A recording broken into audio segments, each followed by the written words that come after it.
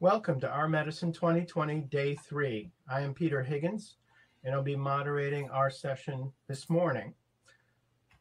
I wanted to give you a couple of updates. Our workshops from Thursday, 101 Intro to R for Clinicians and 201 Intro to Tidy Models, will be posted tonight. So schedule that in for a bit of Sunday watching if you'd like, but they'll all be available to all registrants, whether you attended that workshop or not. We will have a feedback form at the end of the meeting. We'll have only 3 questions, but because we made a lot of changes this year from an in-person meeting with cheesesteaks in Philadelphia to an all-virtual meeting, we need a lot of feedback, particularly on the format, how it works, keeping it in-person versus virtual, or going to some form of hybrid. We want to have active participation, so we encourage you to use the Crowdcast chat button to chat in real time. Use the Ask a Question button and upvote questions that you would like to hear the answers to, whether you ask a question or not. And also participate in the sidebar discussion on Twitter. You need to hashtag OurMedicine2020 and follow @OurMedicine, but there's a lot going on there as well, and people sharing a lot of what's going on in the meeting. This is an example of the chat window. Just jump in, state your opinion, or if things don't make sense, if you're thinking about formulating a question, it's a great place to discuss. And to ask a question, just hit the button at the bottom of the screen called Ask a Question. Click on the orange button and fire away. And I also want to encourage future participation. We need people to be on the organizing committee, on the programming committee. It takes a lot of work to put all this together. And I particularly want to thank Beth Atkinson, who put the program together, Stefan Kanuke, who organized the entire meeting, including the platform, and Daniela Mark, who's been helping us keep the platform running all 3 days. And so just email Daniela to volunteer for next year. Today's themes, we're going to start with R in clinical practice with Ewen Harrison doing our keynote, followed by a number of submitted presentations. Theme 5 will be Our Medicine Shiny Apps, led off by Chris Beeling. And Theme 6, R in COVID-19, with a keynote by Patrick Mathias, looking at all the applications of R to the COVID-19 pandemic. We'll have birds of the feather sessions on imaging analysis, minorities in our medicine, reproducible research, COVID-19, and geospatial mapping. Again, just a reminder about the code of conduct. I think things went very well yesterday, but particularly in the chat, no harassment. And this full code of conduct is at this website, the Linux Foundation. And no screenshots or recordings or photographs of birds of the feather, as participants have not consented to have their photographs shared. You can take screenshots of slides during the presentations and share those on Twitter if that's something you want to do, but not personal photos.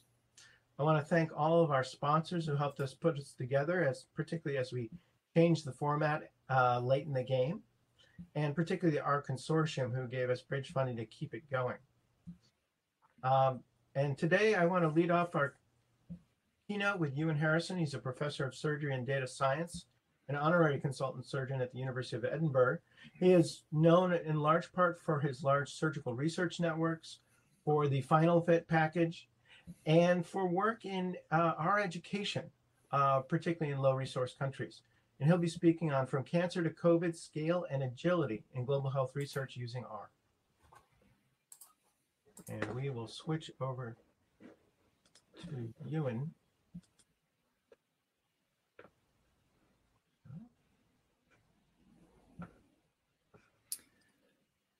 Am I sharing? Can you see me? We can see you. I think you need to share your slides again.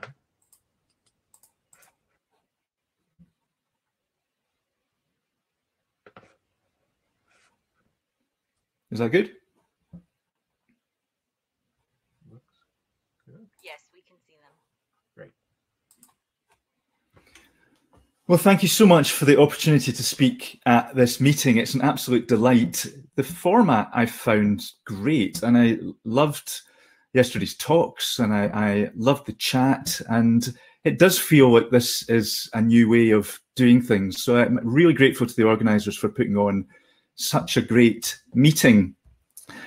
So I am a surgeon and a data scientist, and I don't know what life decisions I took to end up where I am today, where it all went wrong.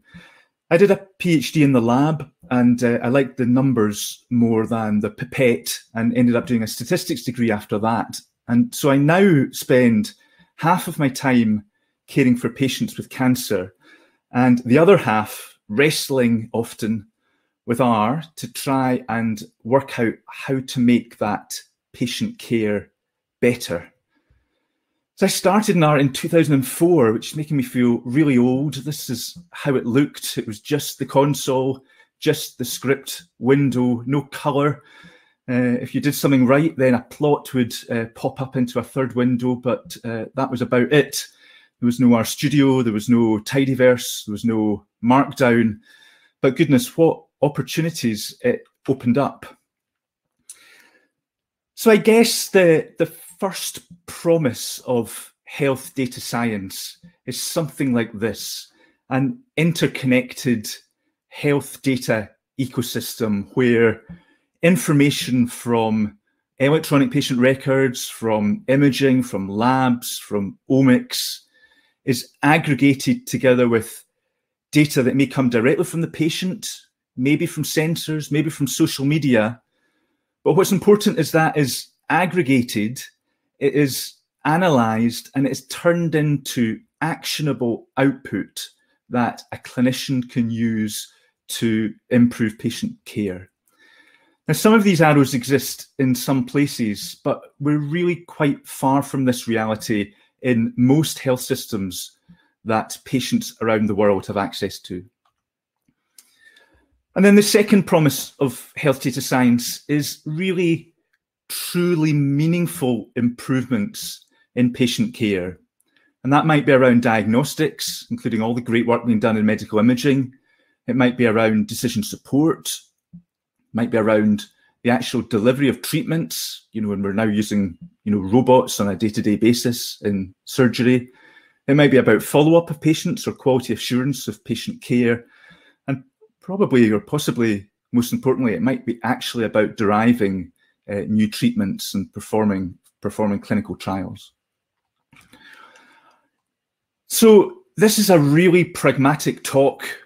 I see it from being at the front line of medicine, where really what matters is the improvement of patient care. A theme that I hope that will come out is the importance of the assembly of high quality data that is actually processed and actioned in real time. It's not data disappearing into silos, but it's actually turning into useful information that clinicians can use in real time. I've made the emphasis here on the use of R and the tools that we use on a day-to-day basis, together with a few tips of things that I think are useful, some of which you'll know already. But rather than really talking about the kind of details of the studies themselves. So I'm going to focus on three areas. How do we gather high quality prospective patient data, often in global settings at scale? And I'm going to use the Global Surge Cancer Study, which is just finishing, or just finished at the moment, to talk about REDCap and what a wonderful tool REDCap together with R is, to talk about our liberal use of Shiny, some apps that we've put together, the Final Fit package that Peter mentioned earlier. Then I'll go on to something different, which is using smartphones for follow-up, but really practical use of this in real patient care for Granny in Scotland who doesn't really know what an app is and certainly doesn't know what Bluetooth or the like is. And I'll use, so this is a randomized controlled trial actually about predicting wound infection using, I've called it smartphone selfies here, but using questionnaires on wounds and taking photographs of wounds in patients after surgery in order to try and determine whether they're going to become infected or not. And I'm going to talk about integration with Twilio which you'll know is a cloud-based communications platform, together with Keras and TensorFlow. And then finally, I'm going to talk about the COVID bit, and how can we do really speedy, agile, real-time data analysis, but that is of high quality. I mean, if that's something which has come out, over the course of the pandemic, it's the difficulties when research is not of the highest standards. And we'll finish up just with a few words on Healthy R, our approach to teaching R, using notebooks, and everything that Renu and I have done together, wrapped up in R for Health Data Science, which is going to be published in November of this year. Yeah, so and that final one, I'll be talking about RStudio Connect and prognostic modeling, and just an approach to prognostic modeling, mixing machine learning approaches with GANs and Lasso. So in 2018, 16 million people around the world will be diagnosed with cancer, and 4 out of 5 of them will need surgery. But fewer than 1 in 4 will have access to high quality, timely, available surgical care. The incidence of cancer is rising worldwide in all countries. Mortality has plateaued in some, but continues to rise, particularly in low and middle income countries. But here's the rub. What do we know about the provision of surgical cancer services worldwide? What do we know about the quality of surgical cancer care? What do we know about outcomes after cancer surgery? And I'm particularly interested at the moment in the immediate outcomes of surgery. So surgery within 30 days rather than longer term oncological outcomes. And the answer to that is almost nothing. So over the last 5 years, colleagues in Birmingham and ourselves have met lots of fantastic people about the world in order to put this research collaboration together. It's now 5,000 clinicians strong across over 100 countries who are all dedicated to the improvement of surgical care around the world. We do research. The research is ideally driven by the priorities of those living in low and middle income countries, and certainly not by those in high income countries. The setting up of this collaborative and how it functions, and what a great bunch of people it is all a separate talk, which I didn't think was as relevant to the kind of R flavour of the talk today. I'm happy, be delighted to to speak to anyone on a kind of one-to-one basis about all the details of that after this.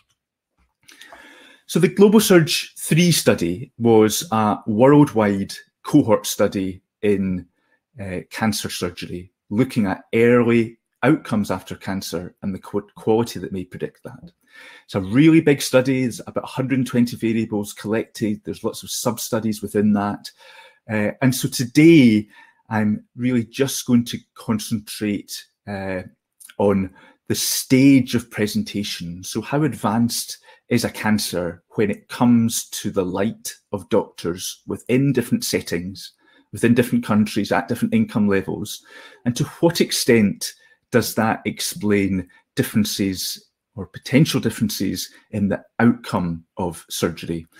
And we're focusing on this in breast, gastric, and colon cancer, because these are the most common cancers across the world, both in terms of incidence and in terms of mortality. REDCap has become central to our operations, partly because it integrates so well with R and RStudio. I'm sure you'll be familiar with it. Electronic data capture service, or system rather. Rob Taylor and colleagues at Vanderbilt have just done an amazing job keeping this moving and providing such a fantastic system. So any project that we do now that's not using routinely collected data will often use REDCap as the primary database. In particular, things like the extensive data quality rules that can be implemented really help reduce errors, particularly when you're gathering data in a global setting. It's got an amazing API, which makes interaction with the data itself, in any ways, but particularly using R, an absolute breeze. So Kenny McLean is a PhD in the lab with me. I think he presented this at R Medicine last year, but he's put together the collaborator package, which really helps the running these collaborative projects, and particularly the management of these 2,000 or 3,000 individuals that all need appropriate data access rights and need to be seeing the right patients in the right hospital, etc. And it really helps with that. I mean, the REDCap API to R is really easy. Here's some code. I promised I would put some code in. So there's using rcurl, a simple post-farm call to REDCap that will pull all of the data from a particular project into R. There's some packages now that wrap up the API. REDCapper is great. I don't know if anyone from that package is at this meeting, but we use it a lot. It does batching really well, and it means that you can just pull the data, live at any time onto your R server and use it to do it in real-time analysis. So the API works really well up to about 50 million cells, and then it starts to just as APIs always do, fail. None of the packages at the moment have got make particularly good use of try-catch or other ways of dealing with errors. But Purr, which you'll be familiar with the package, I love it. I map every day, I think. But it's got these really good functions which many people don't know about. Insistently, so you can wrap your function in insistently, which modifies it to retry a given number of times. You can implement exponential backoff, just meaning that the time between each run of the function increases, and this really smooths out the pool. So we now pool up to 500 million cells, straight from REDCap onto an RStudio server with no problem, just using that simple wrap. So we really use Shiny a lot, and I mean Shiny is fantastic, as I'm sure you all know, just for the speed and agility within which you can get things up and running. These projects are complicated to run, and we need to give national leads. We need to give leaders around the world tools in order to help them facilitate data access. So we've got REDCap authorship projects, REDCap data projects, and they'll just pull routinely into a Shiny app, and then we can just put up anything that we want to help people use run the project. So here, for instance, I don't know how well this projects, but which patients were collected at which times, what data is missing, what's the data quality like, which teams have pulled which data, who signed off the data, etc., etc. That allows them to go to an individual and say, look, your data's poor quality, what's going on, you need to improve this. And so we just get the best quality data now coming in. It's absolutely phenomenal. We can push to public-facing websites. It's really easy. RStudio Connect has now made that an absolute breeze. So we've tried a bit of gamifying data collection, around quality and around completeness. You've got to be careful that people just don't make it up in order to win the game. But you can make the state of play at any given time now really easy to show. So what have we got in this Global Surge 3 project? Well, across a relatively short space of time, we got 16,000 patients collected by over 2,000 collaborators, 836 teams, 428 hospitals across 82 countries. Peter mentioned yesterday his ideas around concert diagrams, that would be fantastic. I would be really keen to help with that. We do use Diagrammer, which someone mentioned in the chat. I find it really difficult to use. The kind of dot language, just doesn't make sense to me.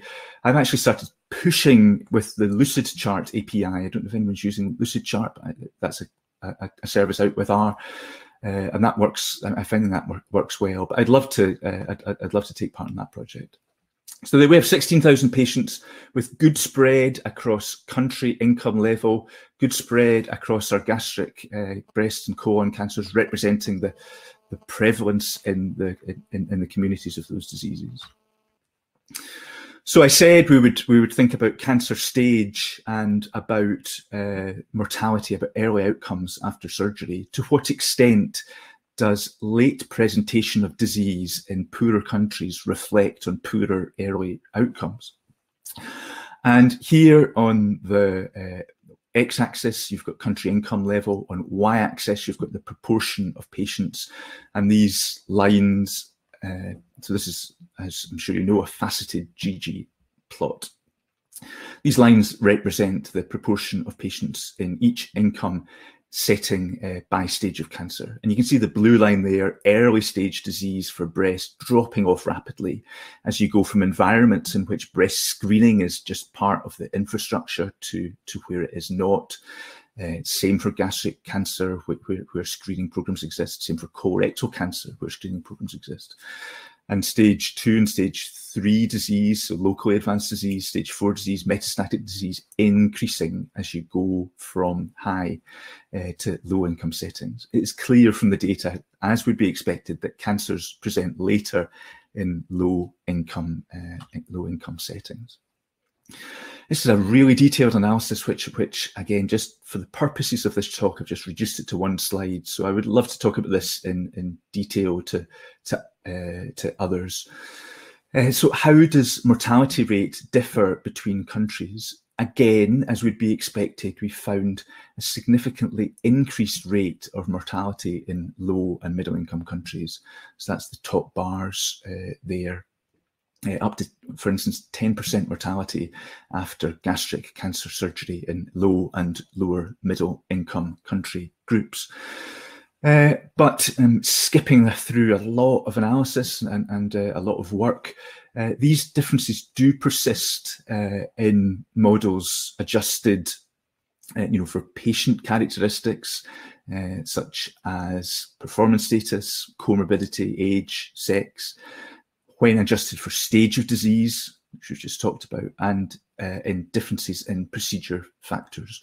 So we now do a lot of hierarchical logistic regression modeling, both using LME4, the Elmer functions for continuous data, and Glimmer for GLM. And no, I'm talking about it today, but in using STAN and Bayesian frameworks. STAN's an amazing platform, really, fantastic. It's now got really great R packages which allow it to be run without some of the pain of writing the R script itself, the STAN script itself rather. But disaggregating the deviance across these models, 2/3 of the variation in early mortality after cancer surgery is explained by patient factors in the round. And stage is not particularly important in that. And 1/3 is explained by hospital and country level characteristics. And this is really important because it now allows us to think really clearly about what interventions can be looked at in order to improve outcomes. In that green patient part, for instance, better nutritional support is almost certainly an area which will improve outcome. But in the 1/3 of variation explained at the hospital country geographical level, better imaging facilities, better perioperative care, etc., is almost certainly going to improve outcome. I would love to talk about this in more detail to people. So please do get in touch if you want to know anything more in detail about that. A lot of our analysis is just done with FinalFit. So we wrote this package about 5 years ago, and the aim of it initially was to get the data out of R. It was to get our final plots, table one plots and regression plots out quickly into predominantly Word documents, so that we could, into manuscripts and send away. We'd used other packages at the time. Table one, for instance, we'd used, but nothing did quite what we wanted. But I mean, we've really actively developed this over the last 5 years, and now we actually use it for most of our primary analysis, just because we find it so flexible. It takes a minimum input, has lots of options under the hood, but only ever outputs for tables a data frame. Just a data frame. It's not anything more than that. But that gives it real flexibility in terms of where you where you take it. So using knitr, using flex table, differences in those packages over time, which maybe break other packages. We've just had no problem with that. So you can list a set of explanatory variables. You can list a dependent variable, and using one of the big functions. There's about 40 functions in total. Summary factor lists. You can just get this well formatted table out. It deals with well, just what you would expect: continuous, categorical data, does hypothesis tests, etc. I loved the talk on GT summary yesterday, and it's great to see packages like that being developed. Really exciting, and I think this is a really important area of R development. How do you really facilitate getting the information out as quickly as possible? So you just have to switch that summary factor list to one of the other big functions, which is called FinalFit itself. So that's a regression function. And depending on what the dependent variable is, whether it's continuous, whether it's categorical, or whether it's a survival object, it will just automatically do linear regression, GLM, or logistic regression, or Cox proportional hazards. And give you this univariable, multivariable tables out. You can do you can take variables out if backwards fitting is your bag. You can do it in different ways. You can pull out model performance metrics, and you can do more complex things by using the constituent functions under the hood, which put those tables together. But we use this just quite a lot now to explore models, but also to get results quickly out into reports. And once again, just by changing the kind of single function plotting, so you can get coefficient plots or odds ratios or hazard ratios, depending on what you're looking at. We quite often find just reducing a model to that particular format just works well, particularly when models are maybe large and complex, and they'll go in the appendix of a journal.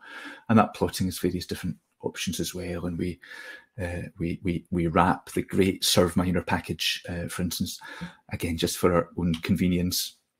I don't know if anyone used Zelig in the past, which we used a lot. It was a kind of really great set of packages, which kind of started breaking for me. I'm not sure why, but we quite often bootstrap our models. So we're interested not necessarily in the beta coefficient of a particular linear regression model, but we're interested in how the characteristics of a set of patients change. And so you can bootstrap on a choice of X, a choice of covariates, and there's kind of various functions in there which we think are quite useful. And then there's some nice missing data pipelines, so you can all the way through from missing data diagnostics around missing completely at random, missing at random, etc., through some wrapping of the fantastic mice package to kind of final regression using mice output, which is again what we use for a lot of this. And this is really all about getting results into our Markdown. Really, we are quite often now working from Markdown packages, Markdown documents primarily, rather than from R scripts and then making a document at the end. And as I've just mentioned briefly, right at the end, we do teach in notebooks style now, so that information is sat beside the code itself. One of the important aspects of this global data platform is getting the data back to collaborators so that they can look at it as easily as possible. And again, Shiny is really good for this, because it is difficult with data governance getting actual raw data sets back to individuals. And I'm getting quite a lot of feedback from someone's mic. My headphones are quite loud, so it's making my head shake. Getting data back without necessarily sending data, data to them. So I'm going to try and demonstrate this live. So Renu and the team, put these data viz together. So this is a real data set. It can be updated really quickly. And this is about saying to collaborators, here's your data. You start exploring it while we're still, finishing up the analysis, and tell us what you think about it. So, it started off with, an explanatory variable, and then you can split it, and then you can look at a particular outcome. And you can get quite far just with understanding the data, to what extent does body mass index impact on mortality after surgery by the different cancer types, etc. So we put all of the variables into these apps and make them available. It's on GitHub, so you can do this for your own data. And then I decided if I go and extended this further to an actual regression app. So this has FinalFit under the hood, and it's called ShinyFit. And you can just add in, variables. So this is a logistic regression model, exactly the same as FinalFit. Click, click, click. There, there's a regression model. I want to take some out, add some in rather. There's that. You can show final models. You can include model metrics. You can subset to a particular set of data that you might be interested in. You can make missing data explicit if you want to model that. And you can then output that as a CSV file, as the raw numbers, and do more with it, or just output it into a Word document as a neatly formatted table. You can get the plot. You can cross-tabs your table 1 automatically. And we've got our own glimpse functions just so you can check the underlying data. So this has been really useful for getting our collaborators actually using using the data really quickly, rather than having to wait for months on end for an analyst in a hospital in a university somewhere else to give them their data back.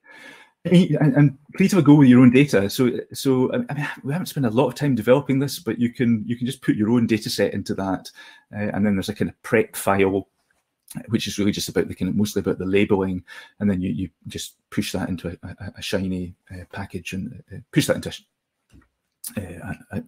into Shiny, and then use it yourself. So we've got a few example data sets of that.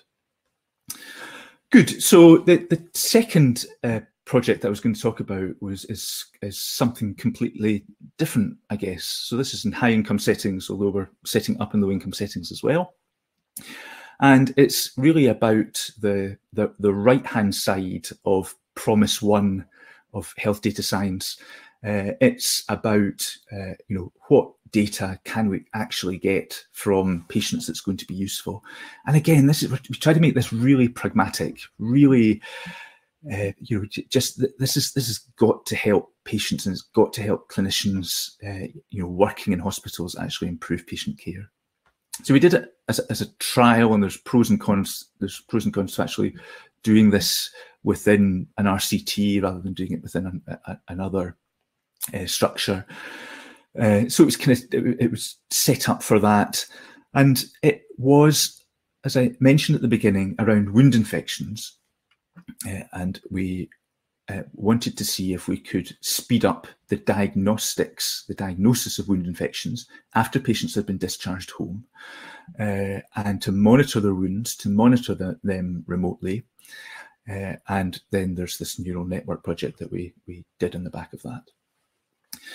So because Granny in Scotland, as I mentioned, is not maybe as technologically au fait as others. We base this on text message, on SMS, which is reasonably used more so than older patients. And so my dad still text messaging me, but the only one, everyone else is on WhatsApp. But the patients get a text message. It has a link to a REDCap form on it. There are questions to fill in about their wound, which is an algorithm which we're also testing based on CDC criteria for surgical site infection. And they take a photograph of their wound themselves, a wound selfie, and that comes back. So I hope this projects. I don't know if you can see my arrow, but maybe not. But patients undergoing emergency surgery were recruited. They were randomized to standard of care or to this intervention. We took some basic patient data, including their mobile number, and put it into REDCap. Now, one of the great things about this study and this approach is the whole thing is done automatically. So the text messages get sent via Twilio from REDCap. So REDCap has great Twilio interaction set up already. The photograph and the questionnaire comes back into REDCap. An email alert is stimulated. A clinician makes a decision about whether the patient has a wound infection or not based on the answers to the questions on the algorithm and on looking at the photograph. They go to a text message sending Shiny app and send a message to the patient who gets it, and they are stratified into what is essentially a low, a medium, or a high probability of having a wound infection, but which translates to the patient as reassurance, everything looks okay, to we're not very sure, please see your family doctor, or come up to the hospital because we think we've got a wound infection. And the text messaging from R is really easy. So, I mean, this is it. And I flipped past. Yeah, sorry. So you get, it's just an API similar. So here's the Twilio API, and then you've got your from number, your to number, and then there's some mystery service ID, your user number, your token, the body, and then you just use HTTR and a post call to that, and ping, the text message appears. It's fantastic. So you can obviously just wrap that into a Shiny app and use that because that allows you to log on the background, or allows you to put a bit of validation in to make sure that no mistakes happen. So we had a planned interim pool of data. So this is that rather than final results. So we saw a 6 to 8% wound infection rate in our patients. That's kind of lower, and it tells you something about recruitment in a trial. So it was patients who were having easier surgery, laparoscopic surgery, typically, who were recruited into the trial rather than those that were having more difficult surgery. So wound infection. So our rate was maybe lower than expected. So we do see a non-significant difference in time of 2 days from the diagnosis of wound infection. And we need to do a bit more work there, and there's more data to come on that. And it may show a difference, it may not. And I'm not sure it matters so much whether it meets its primary endpoint rather than what we've learned, kind of using this. But patients liked it. What's that? About 60% in the smartphone group thought that that they were reassured. It was easy to get hold of advice about their wound.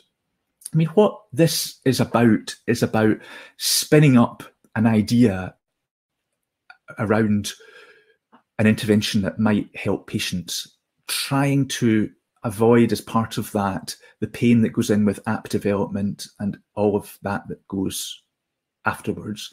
And I don't think we're suggesting that this is a kind of platform by which we would use this routinely in clinical practice. I know there's a lot of chat at the moment about Shiny in production and REDCap in production, but we really see this as a tool for exploring important clinical questions easily and quickly and cheaply, because it doesn't cost any money to do this.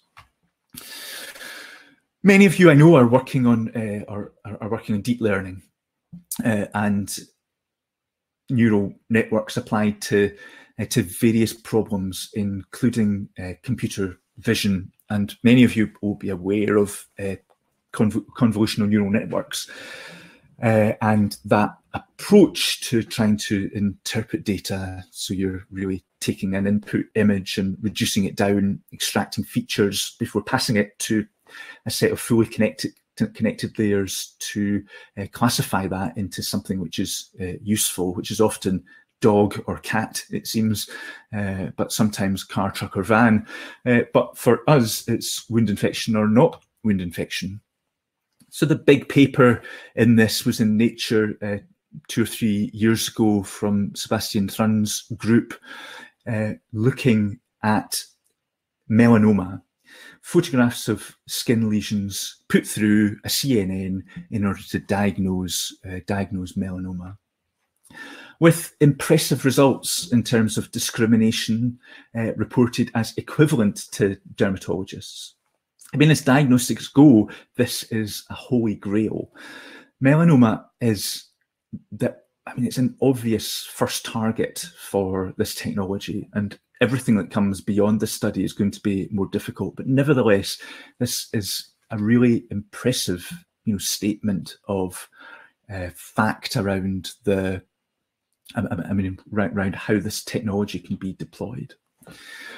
So RStudio, Keras, TensorFlow, it's amazing. It works really well, and I would really, encourage anyone, particularly young people out there kind of listening to this. I really encourage you to get into this and just try it out yourselves. So, I mean, I set this up on an Amazon EC2 instance.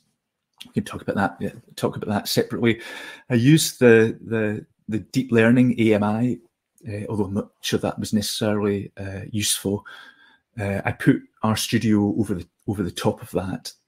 And then you can use a CPU instance to get yourself going. I mean, they're free when you first start with kind of no power or capacity, but you can get everything set up and not actually pay any money.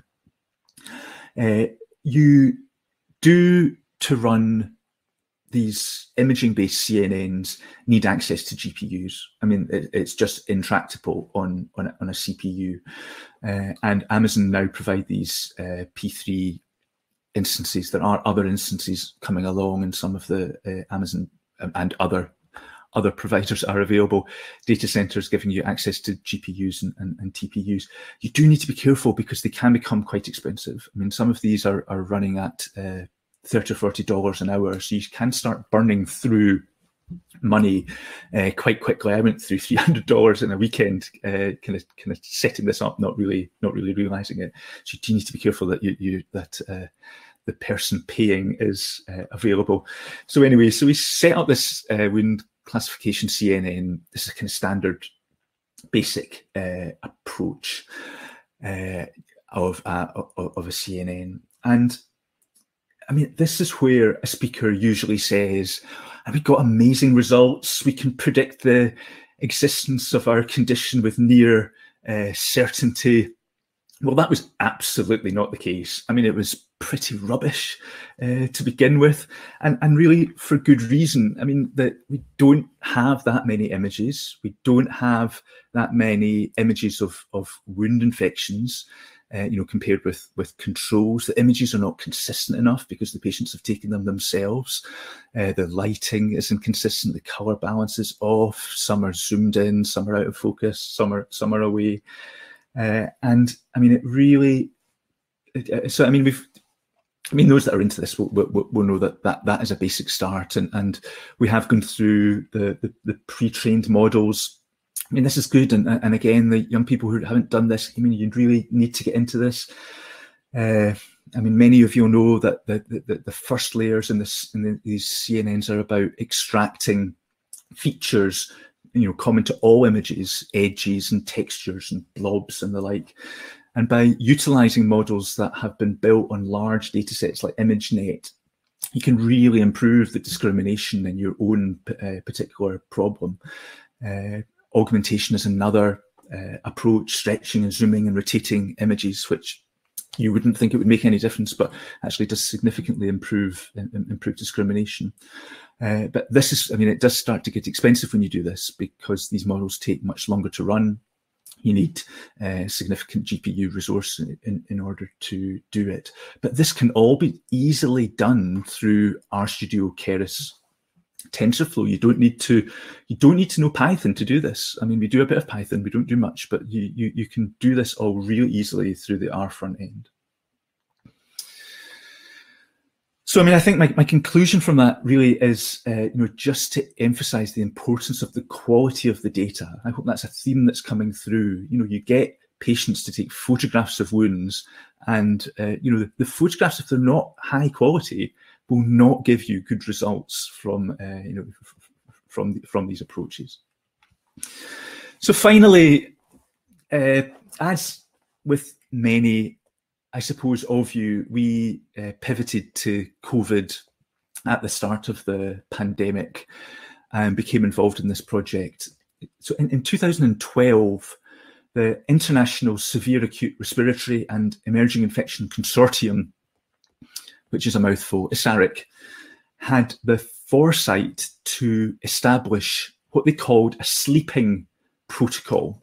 So this was in the aftermath of SARS and MERS, and was set up ready to be triggered in the event of another pandemic. So this project gathers data on patients admitted to hospital. So this is the UK part of it, but it's a global study. Admitted to hospital with COVID. It includes biological samples, so deep phenotyping across all of the omics space, together with detailed clinical data on these patients. So as soon as the pandemic hit, a team of research nurses across the UK immediately started enrolling patients into this. And we were asked to help with the data science part of it, reporting to UK government and feeding various data streams to modelling groups who are looking to try and help, particularly with policy around around COVID.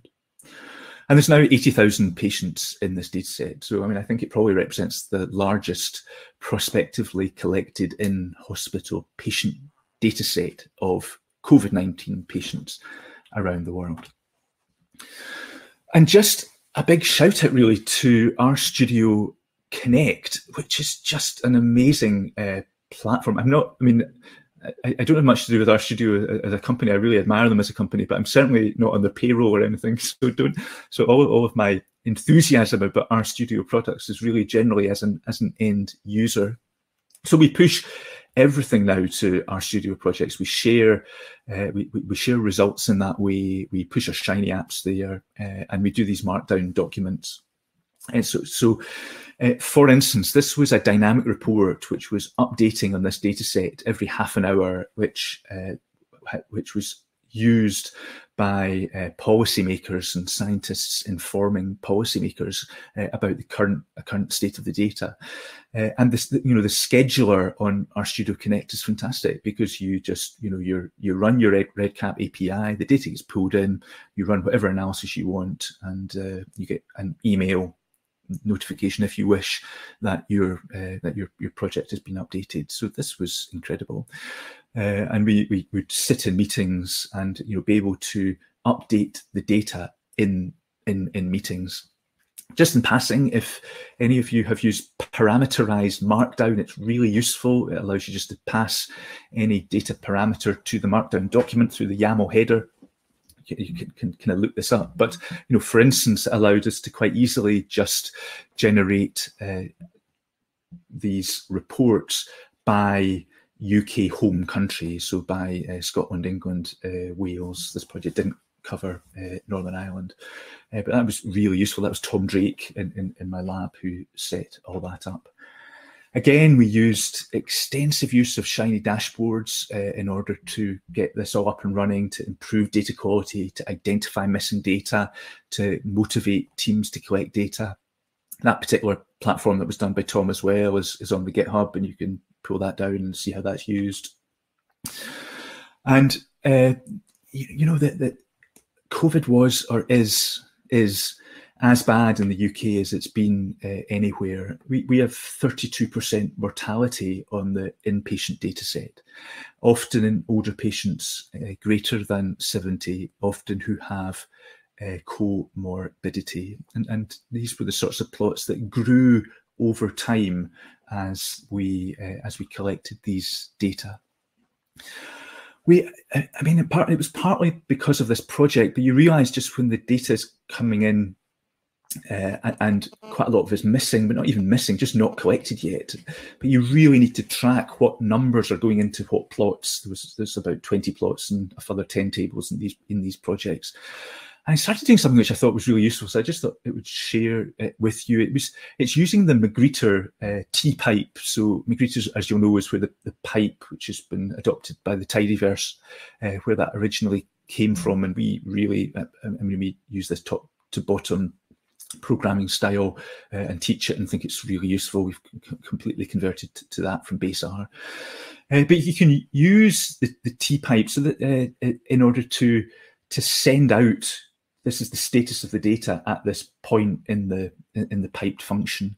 So if you're piping into, for instance, a ggplot, then just before the plot, we just pipe out the summary data. So here you have the T-pipe allows you to send that data that's coming out of that mutate function there into ggplot, but also to allow you to, with that double assignment arrow, save to the environment a further object called plot labels. And then you pass plot labels back into ggplot in order to ensure that the numbers that you think are in that are actually there. For instance, your N number.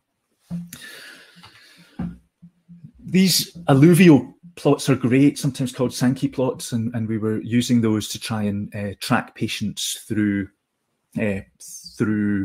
hospital trajectories.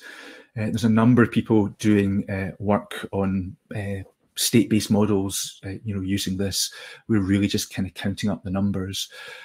But what this led to was us being asked to develop a model to try and predict death. So lots of models have been published, some of which promise the Earth and perform pretty poorly in real-world data sets like ours.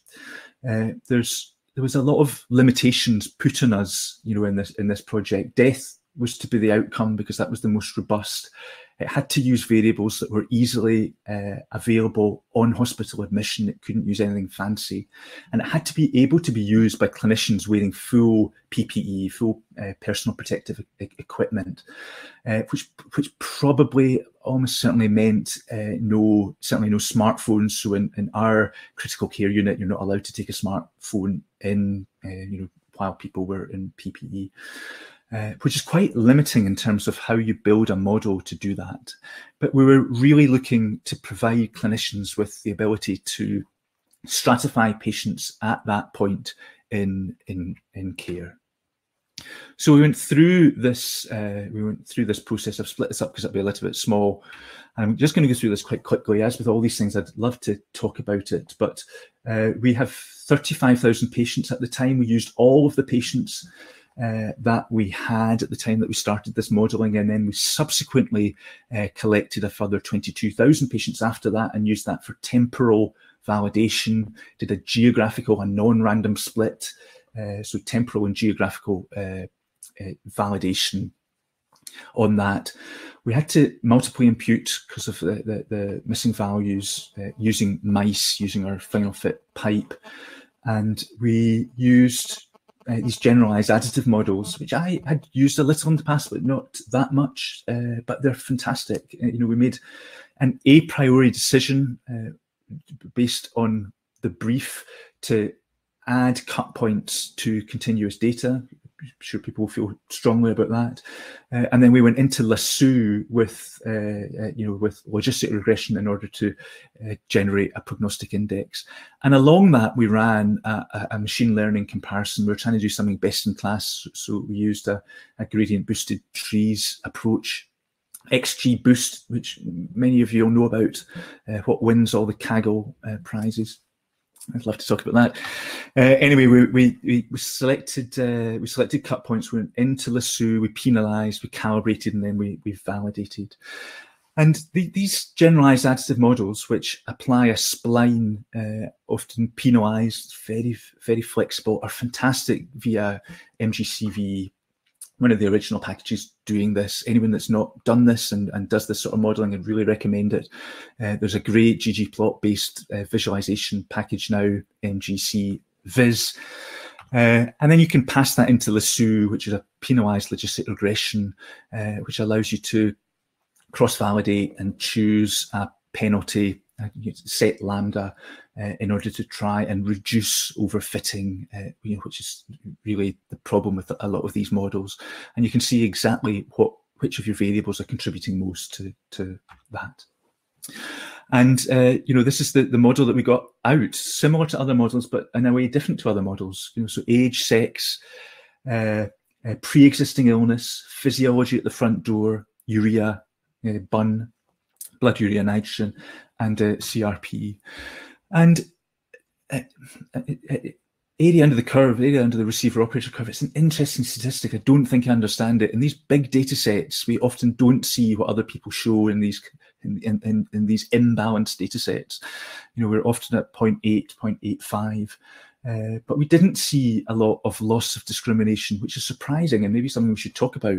Going from a full generalized additive model with continuous variables or using XGBoost with quite a lot of tweaking of hyperparameters, through lasso to this final pragmatic score to be used on a bit of paper by clinicians who've got full face masks and gowns on, and it calibrated really well across the full range of prediction. I mean, it's a fait accompli to compare your own model with other models using the way you've collected the data set. Of course, it will be better, but what we have seen is that a lot of these initial models that came out into the press based on smaller data sets just do not perform well in our setting. They just don't work. Decision curves and decision utility is important, and we've used that here, and we would encourage you to kind of use that to actually show clinical utility. So the model does work well. It's easy to use, and that's going to be coming out soon. I'd be interested in people's thoughts on that approach. So I've had the bell on my ear, so I'm going to finish up now just with, this is the platform that we use. So we've got firewalled servers. The RedCap data is held firewalled. We've got an RStudio instance that we keep firewalled. We push to an RStudio connection. We have click forward, sorry, and we make lots of use of Slack and Trello and GitHub. We train using notebooks. All of our training materials are available free of charge here, healthyr.surgicalinformatics.org. We're interested in notebooks. We're interested in the kind of education of R itself. R for Health Data Science is the book that's coming out shortly. And just to finish, then I think what I'm trying to show is the absolute importance of the assembly of high quality data, the benefits of processing and actioning data in real time. As we would say in Scotland, R is pure dead brilliant. It is unparalleled in combined ease of use plus flexibility. It's got fantastic interfaces to all these powerful tools, Keras, Shiny. We haven't spoken today about Spark, about Stan, about Reticulate, but it's essential that it continues to integrate with these in order to continue to be relevant. Robert Gentleman said yesterday that clinicians won't code. I think clinicians should code, at least some of them, and collaboration is at the heart of this. And I think this meeting exemplifies just what a fantastic community R has.